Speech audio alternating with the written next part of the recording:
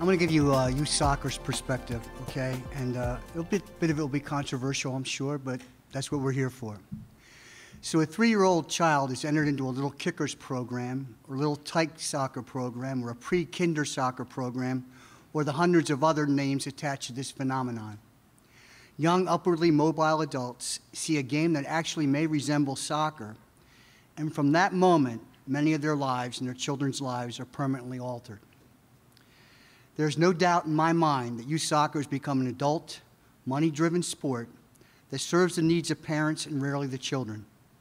I want to make it clear, I believe there's no parent intentionally leading their soccer-playing children down the wrong path, but because of the immense social pressure attached to this upper, middle income sport, parents are taking the complicated trail of youth soccer and ignoring the consequences attached.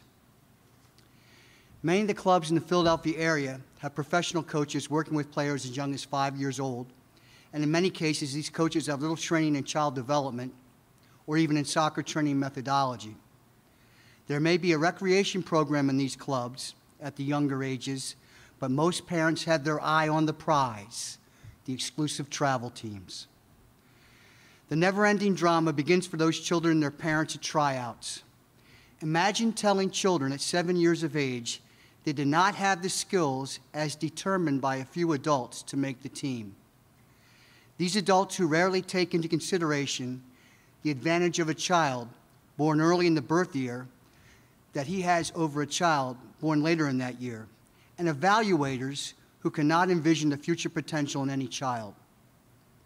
Incredibly, these same clubs cutting players at 7 years old publicly display on their website their program is all about development.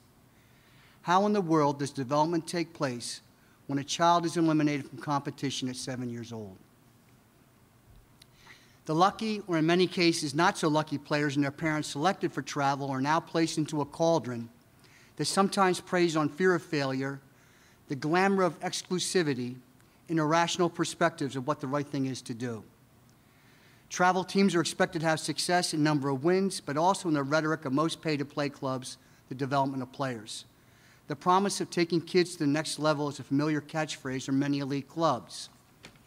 From this moment on, as long as a child is part of the most professional travel club programs, their future takes a profound detour from other children, and in many cases, they may never see the most traveled route again. I'm sure all of you here tonight believe that the child should enjoy a sport that he or she plays. But how can a child be sure they enjoy that sport or another activity outside of sports if they have never been exposed to other sports or activities? Soccer has been very good to me, but the direction the sport is going begs for an explanation from the governing body of U.S. Soccer, who only throws out random recommendations. The U8 travel player with a professional coach now must train for 2 nights a week, initially, and play in a game or festival on the weekends at a cost of $1,500 a year. Seems relatively inexpensive until you take into consideration other cost factors associated with travel soccer, even at this young age, and the pressure placed by the parent on the parents by some clubs and their coaches. Think of the infomercials on late-night TV, where the first offering of any product is delivered free except for shipping and handling. But lo and behold, the second delivery comes charged to your credit card, you use for the shipping and handling, and possibly more shipments down the road. Your calls are ignored, and you finally succumb to paying all the deliveries. Many clubs may work in the same way. In addition to the initial cost for training, tournaments and travel expenses come into play. Clubs may provide training 1 or 2 nights at an additional cost. Mandatory camp attendance comes into play, mini tournaments within the club, and the biggest detriment to youth soccer, extra tournaments around the United States in order for an individual club to gain points and in order to move up in the rankings statewide, regionally, and nationally. From an outsider's perspective, it may seem illogical, but to a parent wanting only the best for their child and feeling a sense of competition with the other parents, having a vision of scholarships and possibly a professional soccer career, they buy into the whole program. What drives parents? One word: fear. Fear their child may not get the same opportunities of other players, or a chance to be exposed to quality coaches and reap the final rewards. Author John O'Sullivan describes this phenomenon as the race to nowhere in youth sports. And he further goes on to say, it produces bitter athletes who get hurt, burn out, and quit sports altogether. This process may deliver a young child from a normal, intrinsically motivated childhood to one that is purely driven by a parent's ego or fear of their child being overlooked. Let me give you some personal examples of what is occurring at some clubs in the Philadelphia area. One of the largest clubs in Philadelphia actively pursues children at 6 or 7 from local clubs, promising better coaching and a year-round training and playing, because that is the only way to get to the next level. This rampant recruiting destroys smaller clubs and eventually the opportunity for children of families with modest means to continue to play the sport. This club has 4 or 5 teams in each age group because parents buy into the promises. I'd had a chance to watch a UA team from this club train this past March. The training began at 6 p.m. under the lights. The temperature was 31 degrees with wind gusts up to 25 miles an hour.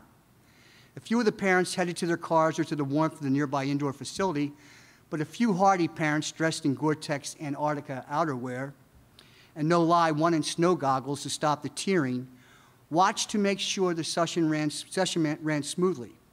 Incredibly, the coach, who I know well, was chastised in an email by a parent that there was not enough instruction going on during the shortened session. The coach told me all he wanted to do was keep them moving in order to eliminate frostbite. I personally trained a team of about 25 U8 players in my community in 2012. The purpose was to not cut players, but provide all players the same quality of training. Great idea. Matches were played against other like-minded clubs, usually in a 4v4 format, and for the most part, the teams were mixed in ability for any game. On a spring night, I noticed 8 to 10 players missing from my training. I found out later the manager and a board member of the club decided to take the players, one who was his son, away from training because the top players, as he saw them, would benefit more from training without the weaker players, hindering their progress. This was done at an additional cost to the parents. A local club within 15 minutes drive of this location has mandated that every travel club in their program must now play in 10 tournaments a year in order to accumulate GOT soccer points and move up in the ratings. Every time you go to a GOT soccer tournament, points are awarded in addition to the points your team receives based on performance in the tournament. You could have a mediocre team that moves up in rankings and a misinformed parents that will buy into the quality of this club based on their rank. So much for development. Let's remember that term fear, parents, as we take this rational self-therapy journey to the road that is best for your child. So now your son or daughter is now playing U10 or U11 travel for a premier club. Training now is up to 3 days a week. Some training is now up to 2 hours a session.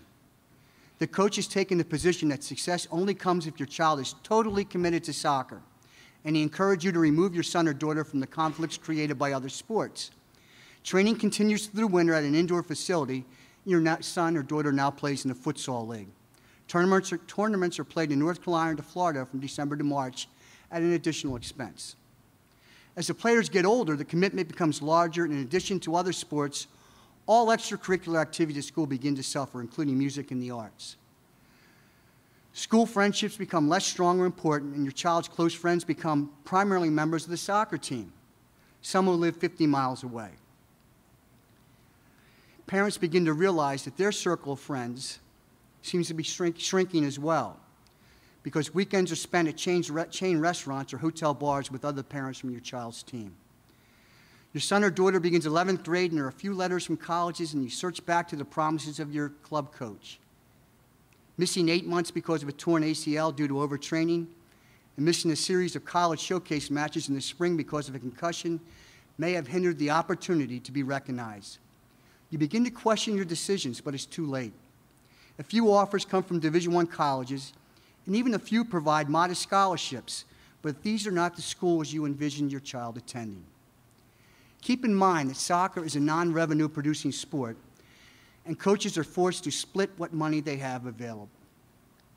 As a former teacher in the Wallingford-Swarthmore School District, I saw repeatedly parents questioning teachers, counselors, and administrators if they felt their child was not in the proper academic setting or not being challenged by teachers, and yet many parents rarely question the motives of coaches or the training methodology of the professional coach working with their child.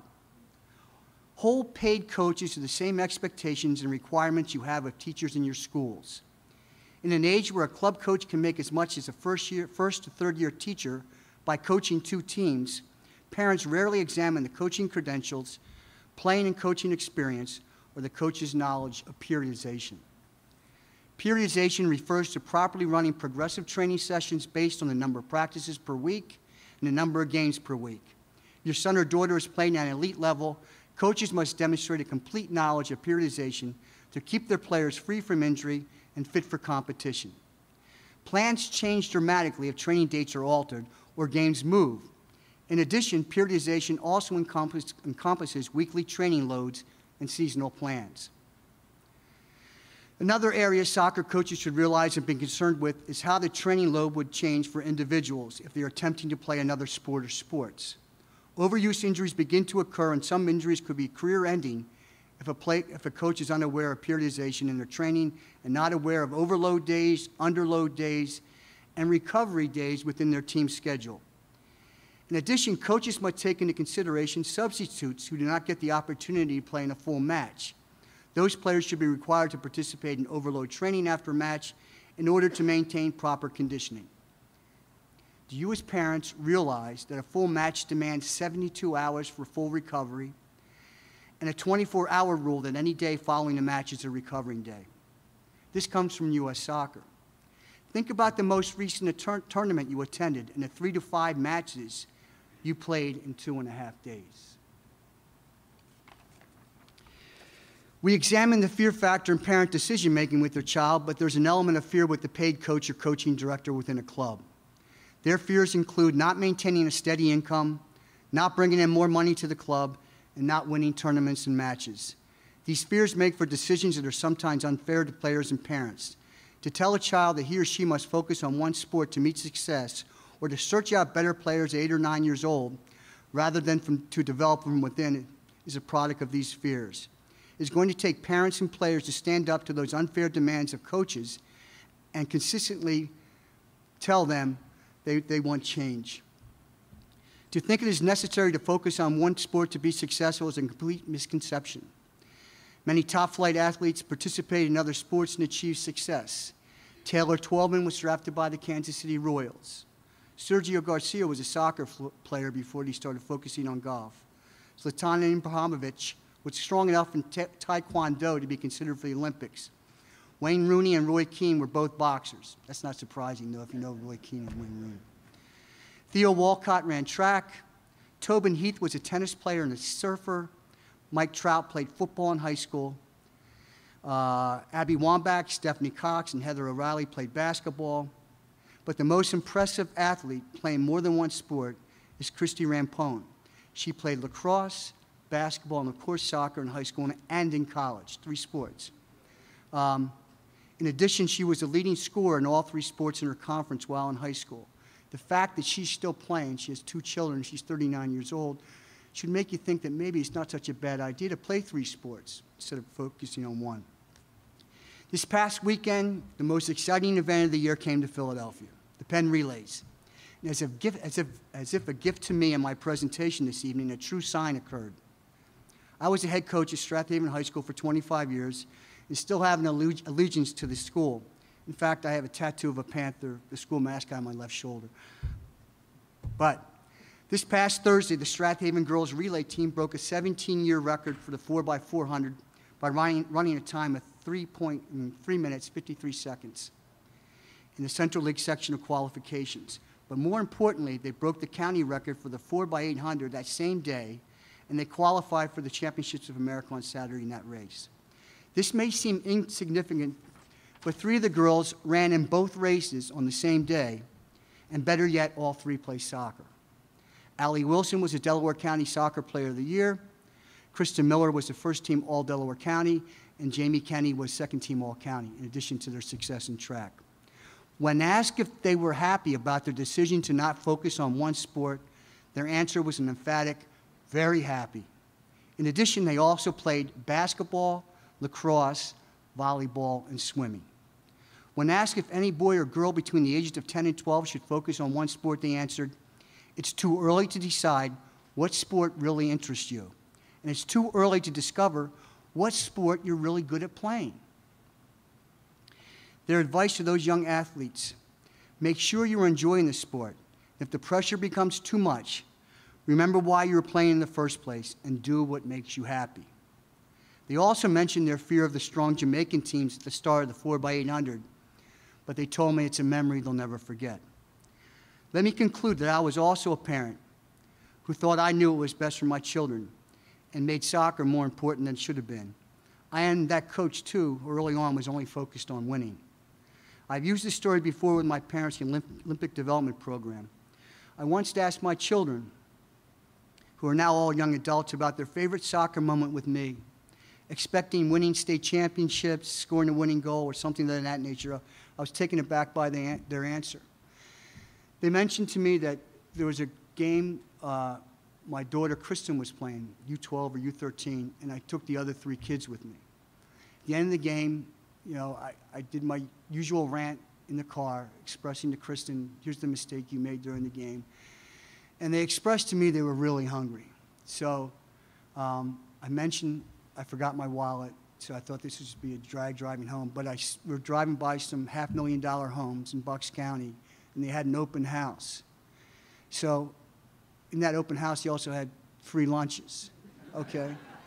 So I pulled in, and we went to the free lunch. We drove around looking at great houses in the golf cart, and that was their greatest soccer moment with their father, okay? So here's what's going to happen. I mean, right now, I realize for a lot of parents, your kids playing and the success they have is so vital, but you're not going to be judged on your success as a parent based on your kid winning the U12 Delco League. You're going to be judged on how successful your children are when they're in their 20s and married and having their own families. And I think we lose that perspective when we're so enthralled with this whole idea of our kids being successful playing soccer.